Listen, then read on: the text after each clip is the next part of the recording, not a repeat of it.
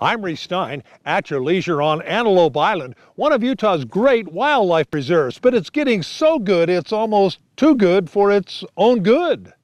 Well, we've counted the deer out on the island, and we've got around 600 to 800 deer. Our objective is to have 350. Because most of Antelope Island is vehicle-free with very little hunting, the wildlife, including deer, do very well here. Oh yeah, it's a great place. I mean, there's a lot of wildlife out here. The deer have done really well. There's some antelope out here that have done well.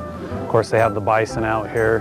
Got some bighorn sheep that usually every 2-3 years we're doing captures on them too, because they're getting to be too many. So all the wildlife does very good out here.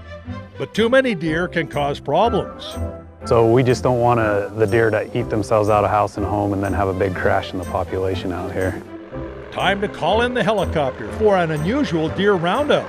They use this technique on many animals, from deer and moose to sheep and bison.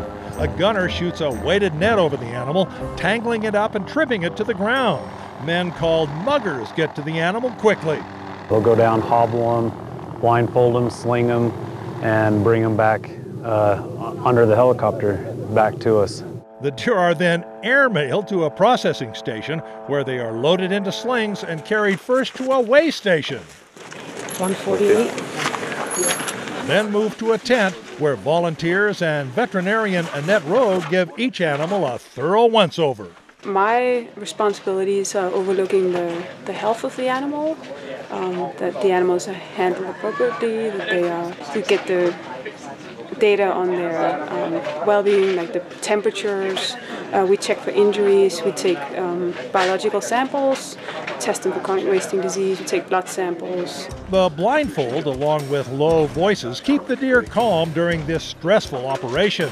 Their temperature is monitored throughout the process to ensure they don't get overheated. The deer seem to be in great shape. It's been a mild winter, plenty of feed. Each gets a radio collar so their movements can be tracked. The youngest volunteers, including 7-year-old Kimber McFarland and Joey Jensen, are duly impressed. They're cool. Yeah, why? Because I get to pet them. 100 deer will be captured, processed, and moved in horse trailers to their new home in southern Utah. The other part is it gives us an opportunity to move these deer to other parts of the state and kind of boost the populations in those areas. So diversify the genetics and around the state as well. Sure. While general hunting is not allowed on Antelope Island, it is in the area where these animals will wind up. Miles Moretti is a former wildlife biologist and current president of the Utah Mule Deer Foundation.